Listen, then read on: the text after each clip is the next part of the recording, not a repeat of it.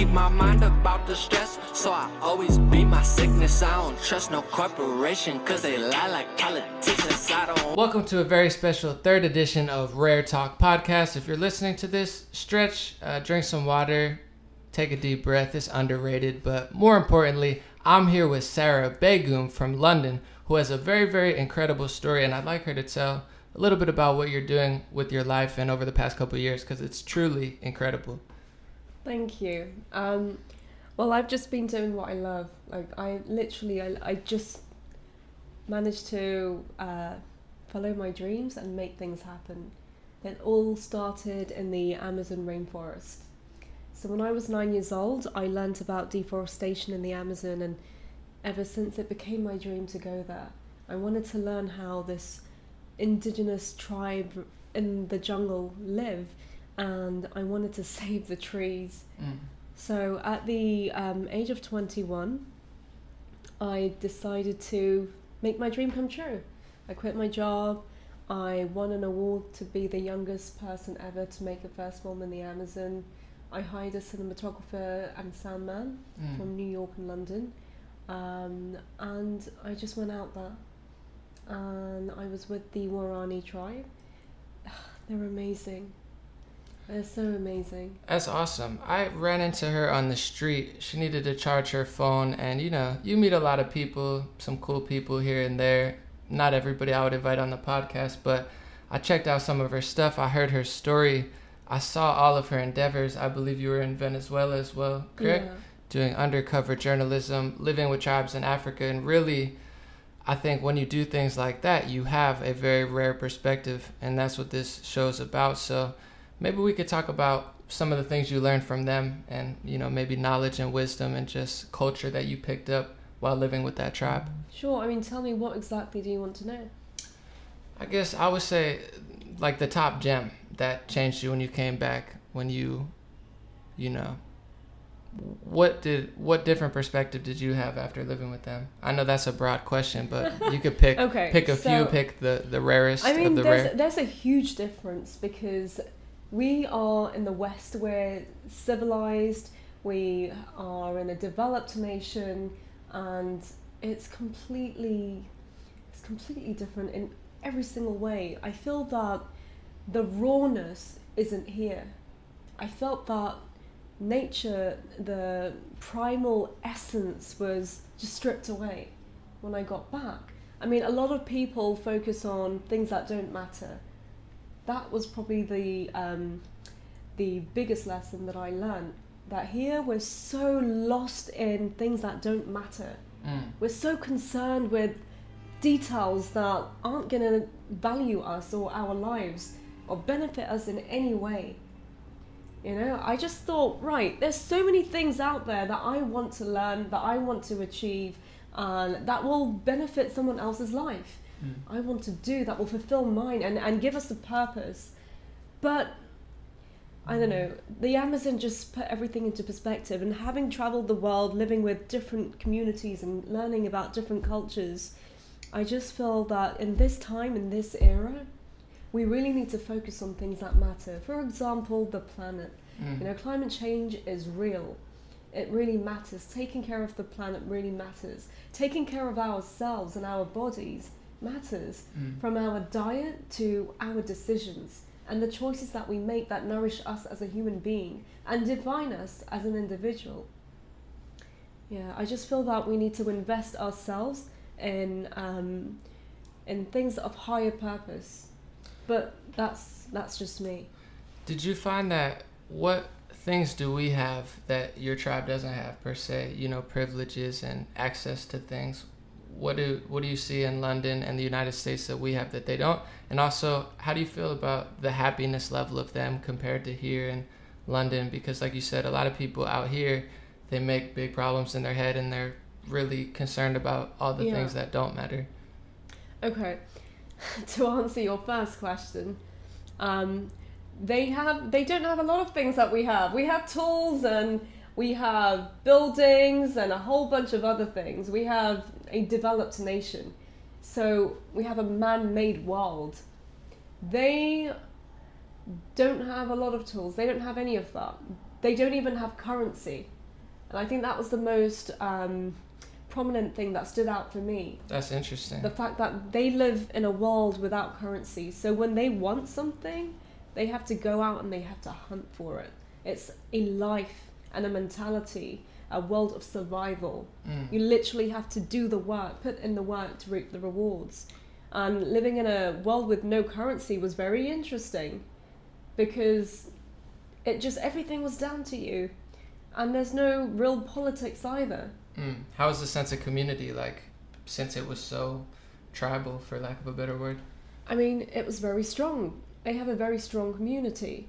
The elders are very well respected, and they work together. Like, everyone has their own roles within the tribe to make the community work, I guess. And just for people listening, what area was it again? This was in Ecuador.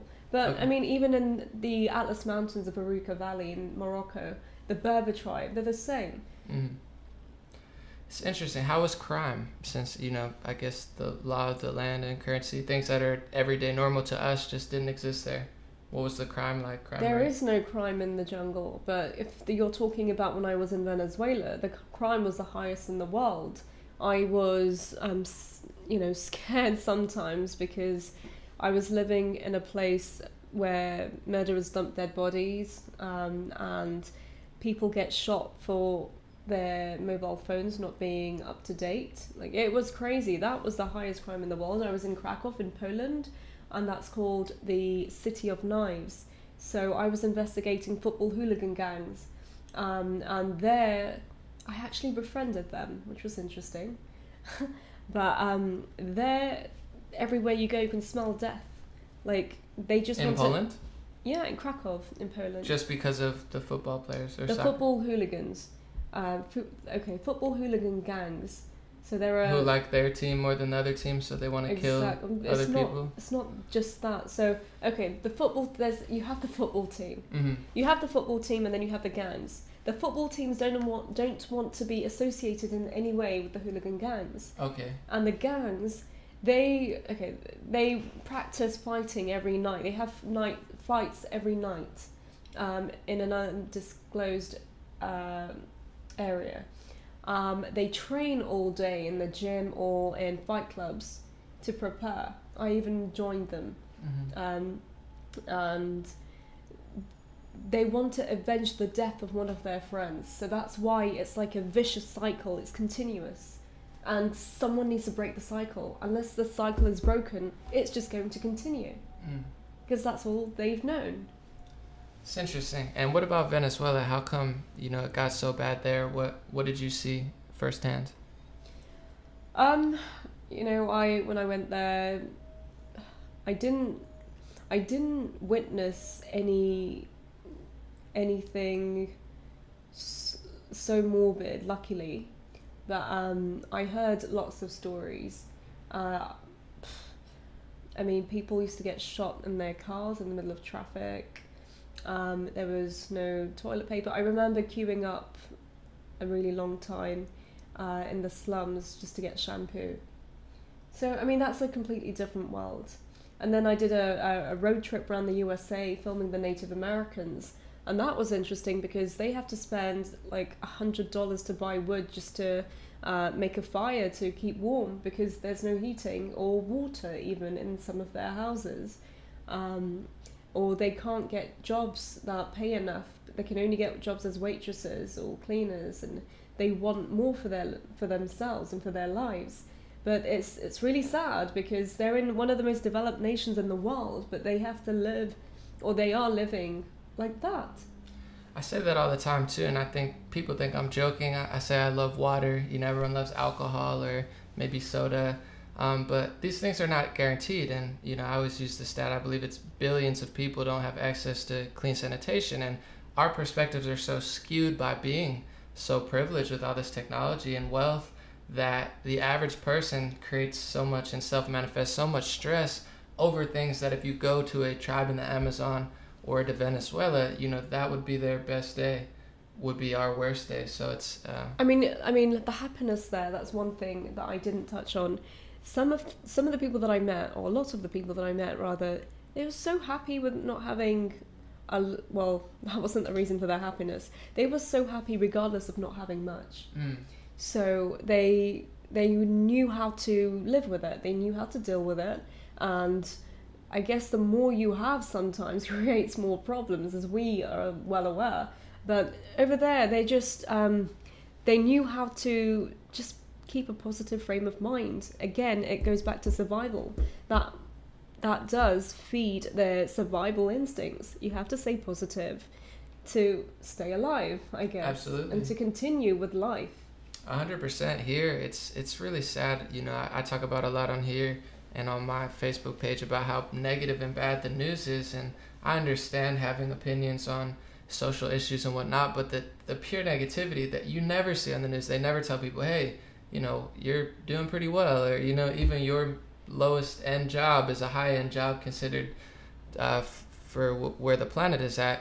It's very strange, but I guess that's why we're here, and, you know, I think that's a part of why you're here, to spread that perspective. I have a question, because you mentioned climate change, and it's kind of fallen off the wayside because American politics have gotten so ridiculous over the last year. Okay. But it's a polarizing topic. There's a lot of environmentalists who, you know, exactly, you know, they're saying it's real, it's happening. There's some people who are like, I think it might be happening, I think it might not be happening, but I'm not sure if man is truly causing it. And to that, as someone that I consider myself an environmentalist, I'm torn in the sense of I feel like a lot of people who speak about it, politicians, they don't address the core issues of it, and they certainly never take steps to counter it. So what do you think could help? And you know, how real is it? How real of a threat is it? How real is it? Recently, I was in Ghana for about just under a year, and there was a UNESCO World Heritage Site I went to visit. It's called Lake Bottom Tree. Beautiful place, and it really is a unique part of the culture and part of the country. But the lake has been shrinking for the past 10 or so years due to climate change, global warming. A huge increase in but not only that, it's there. because the trees nearby are being cut down, so then the people can make houses. Mm-hmm. They can build their houses. So as a result, so you've seen it firsthand. I've seen it firsthand, and they have records, and they show me the evidence. They've given me the statistics and the numbers of how much it has shrunk over how many years. How much influence do you think man directly has on that? You know, well, like I said, and we see it even here. They cut down the trees to build houses for themselves. Mm-hmm. For themselves. So that's one impact, one negative impact, causing global warming. I always think. Climate change. Sorry. Yeah. Same. I mean, it's heating in certain parts, and the climate is certainly changing. Two people, because I know even here you have people who argue it is happening. People who, man might not have that big of an influence on it. But it seems like both sides of the debate are more interested in yelling at each other than actually contributing to society. Oh my gosh! Okay, when I watch political debates or campaigns, rather, whichever, it's so funny because the politicians are so focused on catching each other out and slagging off the other party, instead of the issues that they can make better for the people. And they talk about fossil fuel. We got to stop climate change. We got to stop fossil fuel. I've watched multiple documentaries, done a lot of research. The animal agriculture industry is very largely responsible for it. I believe upwards of 50% of U.S. land is for the animal agriculture industry. And I always say, regardless of what you think is happening, every cause has a reaction. So the fact that we're cutting down all these trees, we're using plastic when we could use natural resources, we're dumping stuff in the oceans, we have a moral decay of some sort. So if there's no morality anymore, all of these have to have an influence on the planet, one way or another. So instead of psychoanalyzing and measuring, that's all great, but even I find the politicians that talk about global warming, it seems like they do have a financial agenda, because they never mention the animal agriculture industry. I've never heard a politician say, hey, maybe we could stop dumping plastic in the oceans, so that or protect this species of animal. Absolutely, which are dying out, I believe. It's always an area for charitable organizations to clean up or to take care of and focus on, because I haven't really seen that many government initiatives focus on such issues as you've said, not only in the developed world, but around the world. Have you had any run-ins with charities such as like the Red Cross or the big ones? Have you crossed paths with them? Not the Red Cross specifically, but various charities. Doing good stuff, or any big ones that, because I know a lot of people here, we had a big Houston tragedy, big Puerto Rico tragedy, and people in Texas and in Puerto Rico that I talked to, they said the big organizations that everyone donates to don't really do that much. It's a lot of smaller organizations and local churches and stuff. I haven't, not any big ones, but I was with a smaller charity when I went to the Philippines, and this is in 2000 and I think it was 15. Was it 15 when the Typhoon Haiyan hit? Oh, I can't remember what year. When the Typhoon Haiyan hit the Philippines. So I went with this charity to a village called Lanao in Cebu, on Cebu Island. And I was also skeptical. Like, I went to make a documentary about the aftermath of the typhoon, and get the stories of the survivors out there. So when I went, I remember seeing all this cash from donations that they had collected, and I was carefully observing where it was going. And being included in the meetings, I actually realised, wow, they're actually giving every penny to the cause. Oh, that's great. Of course, there's some 1% admin fee, which is understandable. Yeah, and I mean, there's going to be a percent, because I know sometimes when 7% or 5% goes to the actual cause, that's when it starts. But if there's 5 or 10% that goes to the people. That's completely. It blew me away, and it put faith in me. In that's charities. great. It's good to hear. I mean, yeah, but the documentary that I made raised enough money to rebuild the entire village, like houses in the entire village. That's incredible, and that's someone who puts their foot forward instead of just talking about it, being about it. And I think if everyone did their part like that, things could change. But a lot of people, it's a lot of talking and not so much action. I want to ask you, with all of your travels, you've done a lot of great things. You have a big documentary that was successful, got a lot of press. You've done undercover journalism. What's a strong message that you say to people who maybe haven't traveled or that feel a certain way about other people of other races, religions, genders, cultures? What's the overarching theme or a message that you would like to share, if you could? Okay, just be open. Be open and explore. If you're curious, don't judge. Wait, listen for it, and then ask questions. Don't be closed-minded, because if you're closed-minded, you might lose out on something. I believe that everybody comes together for a reason. Everyone meets for a reason, whether it's a message, a lesson, a sign, or that person is supposed to be in their lives, a new friend that you acquire, because you learn from each other. We as human beings are put on this planet to meet one another, to learn from one another, to be inspired and motivated by one another. Yesterday on the train, I had my card and I left my cash in a different handbag. So I had to take the train and I didn't even know how to take it. I was like, damn, I can't even get an Uber from this place. I don't know what to do. I met this young girl who helped me out. And as we started talking, she told me she was an actress and she's always wanted to travel. So I was telling her a little bit about my travels. She said, Sarah, I've been thinking about this for a while now. I really want to travel, but I don't really know where to go, how to start. I'm a young woman, can I travel by myself? So I just said, we're meant to meet for a reason. You helped me out, and I'm supposed to tell you at the end of the year whether or not you're going to extend your visa, because she's stressed about whether she's going to get another visa to stay longer. She was like, I really want to travel, but I really want my visa to work out. I said, okay, if your visa doesn't work out, don't stress, because that's the time for you to travel, and you're supposed to meet me now for me to tell you that. Follow your instincts. And you see a lot of, when you project what you think about other people and other cultures, or take the negative parts, maybe, it almost seems like it's intergenerated and media generated, where when you go out on the street, when you talk to people in Los Angeles, there's definitely some weirdos on the street, but Oh, definitely. we have a surplus. And there's so many David Lynch characters. Like, but besides that, it's like you meet a lot of good people, and all this race, religion, gender, diversion it doesn't really exist in the real world that much. I mean, I'm a woman of the world. I don't look at race, and if I do, I look at it with a perspective of beauty.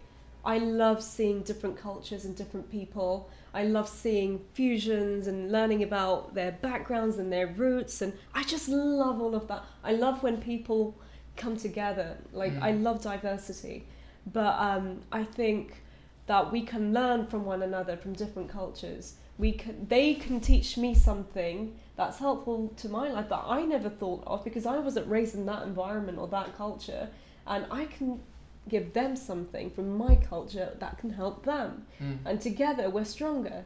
Absolutely. That's how I feel.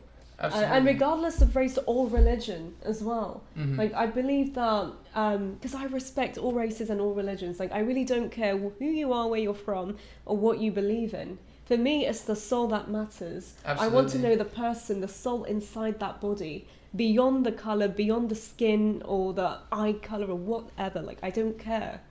Absolutely. Yeah. That's real. Anything else you would like to add to, the people of the world? Any overarching? People of the world. We have listeners from all over. I got messages from Syria and, every culture and religion. I think when you stop hating and projecting so much of your idea and you're more open, you attract what you put out. So we have people from all over. But I think be open and don't judge anyone. Just love one another. I think love is the highest frequency. It's the best thing you can do. If someone's different from you, just be happy. Smile at them. Like, don't try to stereotype without getting to know the person inside.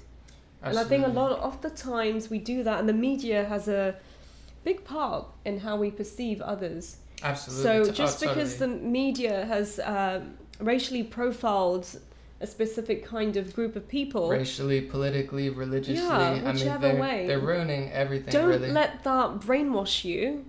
Don't believe that everyone of that look or that religion is going to be that way. And on that note, I do really like to tell people how you react to things, the energy you put out, it does change other people as well. If you walk around and you look for the worst, if you think these people are racist, or you think these people hate you because of this and that, you're going to find the negativity in others and maybe bring that energy out of them, and then you might project your thoughts onto them. But if you go into situations loving and considering and, winning with kindness, you can disarm a lot of people and also bring out the best in people. And the world is a beautiful place that you didn't even know existed, because the mind is so powerful. And that's one of the main things I try to reach out to people. They ask, how do you stay so positive and this and that? It's such a crazy world. You have to stay positive. If you're I don't think it's a negative world. I think it's the best time ever. I think it's a beautiful world. I think every aspect of my life, even on the worst day, I'm incredibly lucky to have the resources I have. So it's like the power of the mind and the soul and the heart is truly powerful, and it's very, very underrated nowadays. We put all of our power into technology and blah, blah, blah, what other people are doing in TV and movies, but people don't understand how powerful they truly are. And once you get to that level, the whole world is not such a scary, terrible place. I completely agree. And I think a lot of people need to, especially if you're depressed or you're sad or concerned about something that's happening in your life, think about what's the worst that can happen and think about how you can turn that into a positive rather than how that will destroy you. Because if you start thinking in that positive mindset, and believe me, Ghana has really tested me. I've been in so many situations and I had to keep positive, keep finding a way to stay positive to make things work. Yeah. And so I was mentally challenged out there. So each experience happens for a reason, and it teaches you something specific for you to learn and apply to the rest of your life. If you're going through a bad situation in your life right now, think about what things you could do proactively to make it better. And that will refocus your mind and strategize your mind to make you active, doing things that will make you happier, instead of dwelling and focusing on whatever that was negative. And I found that's the best way to live, because you grow and you're constantly in a beautiful, happy zone, I guess. I love that. I'm so glad we had Sarah on. I literally ran into her on the street. We started talking, and I realized what a beautiful person she was. Thank inside you. And out. Incredible perspective, and she really encaptured what the Rare Talk podcast is about. You know, I told her that I do the Facebook stuff. I get political. Sometimes, you know, things happen where I get in on certain subjects, but my true mission in life and also with the podcast is I'm trying to bring all perspectives around, and there's no better person to really be on the 3rd episode than Sarah. So thank you so much for being on. Thank you for the truth, knowledge, wisdom, rare perspective on Rare Talk. Get one more word in there, just whatever comes to mind. Thank you so much for having me. Oh, you're welcome.